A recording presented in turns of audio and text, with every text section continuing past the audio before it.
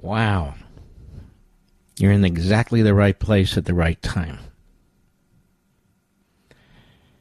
Section 3 of the 14th Amendment. You know what's fascinating about this entire debate? And here it is in front of the Supreme Court. It's not like I hide my opinion. I have millions and millions of you. Same with Fox, same on the Blaze. I specifically said on Fox, during Life, Liberty, and Levin, I have said behind this microphone, when dear colleagues were dismissing this entire movement on Section 3, 14th Amendment, as an outlier, it's no big deal, so forth and so on. Now they're all experts on it. That this needs to be blunted and needs to be stopped. And I laid out the reasons for it. I've posted some of them on our social media sites within the last hour. Laid out the case against the ballot removal arguments because I saw them coming from Lawrence Tribe, Michael Ludig, and other absolute unhinged, obsessed morons. Former circuit judge, former Harvard professor. And it needed to be addressed, so I addressed it. All these arguments you're hearing now on TV and all these arguments you're hearing from the justices and so forth, you're familiar with all of them. Those of you who listen to this program, because we laid them out. Hook, line, and sinker. Now this report comes out on Trump. So I'm thinking about this as I have in the past. Back in August of 2021, I made the case that Joe Biden should be removed under the 25th Amendment because of his dementia. I said it on Sean Hannity's program. I said specifically on Fox that the standards of the 25th Amendment were more than met. 4 p.m. today Eastern Time, I posted it again, that this report underscores that Joe Biden is an imbecile. I don't say that in a derogatory way. I say in a legal way. He's an imbecile. Special counsel met with him for a few hours, interviewed him, and concluded the same thing. He didn't know when he was vice president or when the vice presidency ended. He didn't know what year his son passed away. The man is in stage 5 dementia. As told you before, there's 7 stages. He's in stage 5. So I post that the 25th Amendment should be used. So one of our friends, one of our hosts, 2 hours later or so, waves around the Constitution, talks about the 25th Amendment. I don't want a pat on the back. I'm just telling you folks, you're in the right place at the right time. You're in the right place at the right time. The next battle is going to be over Section 4 of the 14th Amendment when it comes down to spending. We have fought that battle before, and we will fight it again. And then suddenly, everybody will find Section 4 of the 14th Amendment and debate it and litigate it. What I do, not just for a career, is I study this document like few have. Every damn word, every damn syllable. Not because I don't know it, but because the enemies of this republic who've coalesced into the Democrat Party are trying to undo every syllable, every word, every sentence in the document. So we have to be prepared to defend it.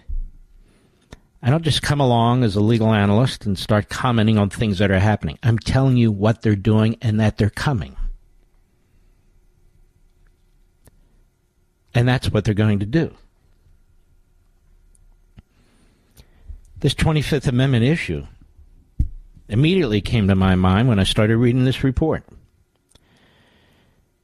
Now, what the prosecutor and his office have done is not find anything novel or new,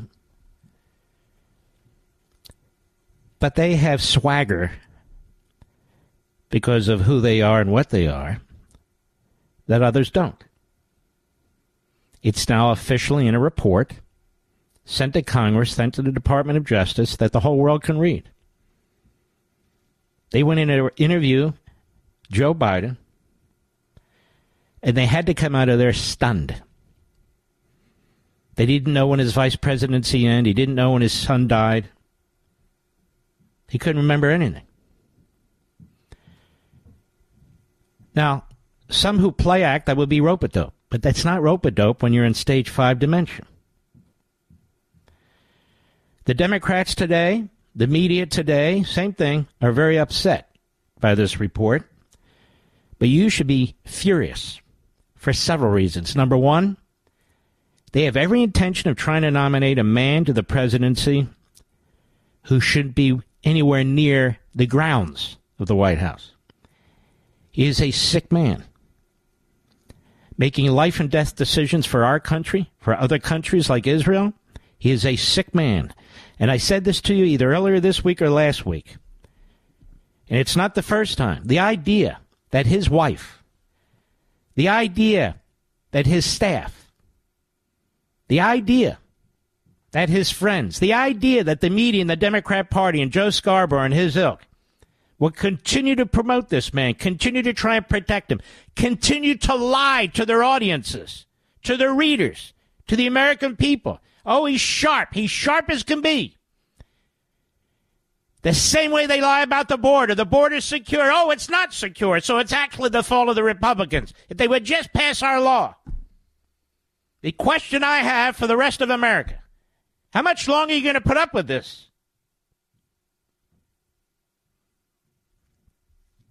The 25th Amendment. I want to congratulate the host who reads my site. They all should read it, quite frankly.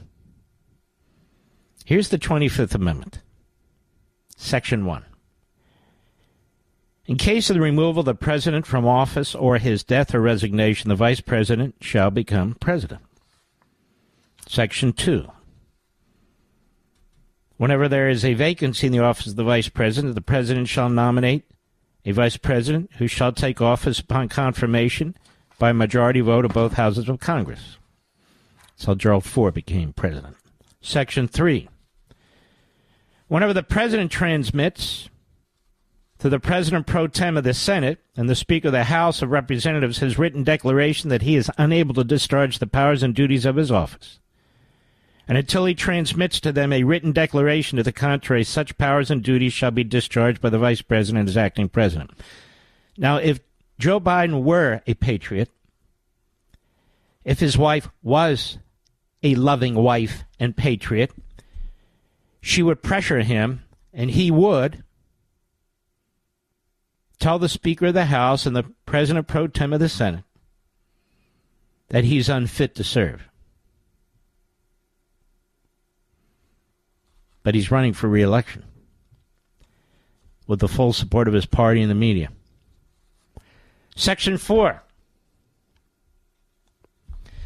Whenever the vice president, this is important, and a majority of either the principal officers of the executive departments or the cabinet secretaries, or of such other body as Congress may by law provide, it is not, transmit to the President pro tem of the Senate and the Speaker of the House the written declaration that the President is unable to discharge the powers and duties of his office, the Vice President shall immediately assume the powers and duties of the office as acting President. Not one cabinet secretary has said so. The Vice President hasn't. And you have this Hollywood stick figure, Gruesome Newsom, who's running around telling the American people Joe Biden is the smartest, swiftest, most accomplished president in American history because he is a lousy, good-for-nothing political hack. Every damn cabinet officer that serves this president knows exactly what's going on. The vice president does. Every media outlet knows exactly the same thing.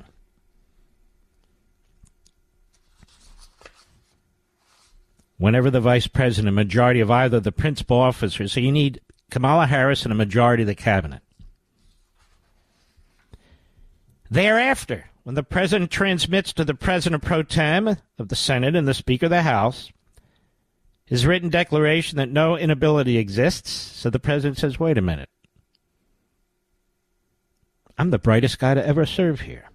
In fact, I'm running for re-election. Despite the vice president and a majority of the cabinet saying, I think we have a problem here, what happens? He shall resume the powers and duties of his office unless the vice president and a majority of either the principal officers of the executive departments, that's vice president and majority of the cabinet, transmit within 4 days to the president pro tem of the Senate and the Speaker of the House their written declaration that the president is unable to discharge the powers and duties of his office. So the vice president and majority of the cabinet, they tell the Senate president, and they tell the Speaker of the House, this guy, he's not cutting it. We're sorry. I, Kamala, need to step in. I'll deal with that in a minute. President says, wait a minute, I'm quite capable of doing this job. I'll send my own letter. Now, of an impasse. Then the vice president and majority of the cabinet must yet again write the Senate president and the Speaker of the House and say, he's wrong. They have to do it within 4 days of the president writing it. Their written declaration has to state the president is unable to discharge the powers and duties of his office. Thereupon, Congress shall decide the issue. Assembling with 48 hours for that purpose, if not in session, if the Congress within 21 days after receipt of the latter written declaration, or if Congress is not in session, within 21 days after Congress is required to assemble, determines by two-thirds vote of both houses the president is unable to discharge the powers and duties of his office, so it takes a two-thirds vote of both houses, the vice president shall continue to discharge the same as acting president. And if they fail, the president continues his duties. Follow that, Mr. Producer? But none of this has been triggered. None of it. So the 25th Amendment to the Democrats is a dead letter, because all they care about is power. Power. This is why one of the lead slip-and-fall ambulance-chasing lawyers in this case for Joe Biden has said it was inappropriate for the special counsel to make these remarks. No, it's the most appropriate thing he could have done. Because Joe Biden has been hiding like a veal calf. No access to him. Media has no real access to him unless it's a slobbering interview by Joe Scarborough or somebody like that. No questions, no speeches, no interviews. Unless the speech is written, it's a friendly audience, mumbles through it, and they laugh like clapping seagulls. We all know this to be true. All of us. And he's doing very dangerous things. The open borders. Now he's siding with Hamas against Israel. You know what he decided today? Blinken's put it out. Kirby's put it out. The spokesidiot at the Department of Defense have all said the same thing. Israel has one last section to defeat Hamas. It's where the Hamas leaders are. It's where the remaining Hamas terrorists are. They're gearing up to take them on, to destroy them. And Biden and Blinken have given the order, no, we do not support you doing this. It's come out of the Defense Department, the State Department, the National Security Council, the Office of the White House, and everybody. Do not defeat Hamas. That's what they're saying. Today.